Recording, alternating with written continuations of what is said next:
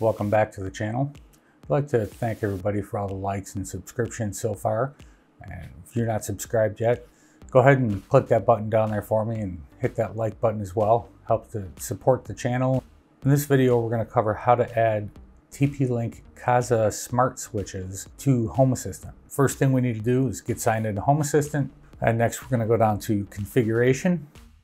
And we're going to click Devices and Services where integrations are. We're going to click Add Integration and then start typing TP, and then go ahead and click TP-Link KASA Smart.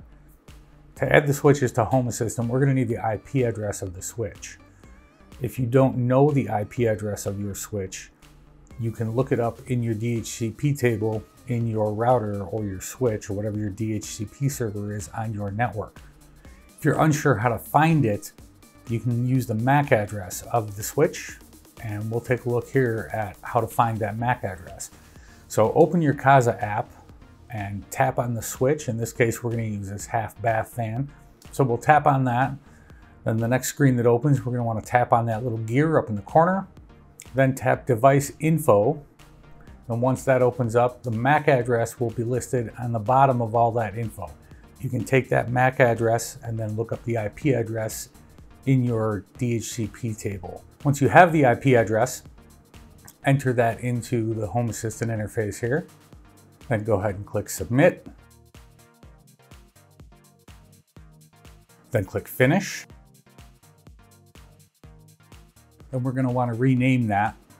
So click the three dots, click Rename, and I'm going to leave mine half bath fan, but I'm going to take off the model number. Hit OK. Then I'm going to add the half bath light as well. And we'll go ahead and rename that half bath light. So you click that, then click the three dots on that. Once you have more than one device, it shows you that list initially. So hit OK again. And there we go. Now we've got both the light and the fan added. So we can go to the Overview tab and you'll see that those are added, and you can control them from here just by flipping those switches back and forth. By default, you'll have that switch on top, just like that, to control both of them at once. Go ahead and hit that like button. Don't forget to subscribe. Thanks for watching, and we will see you on the next video.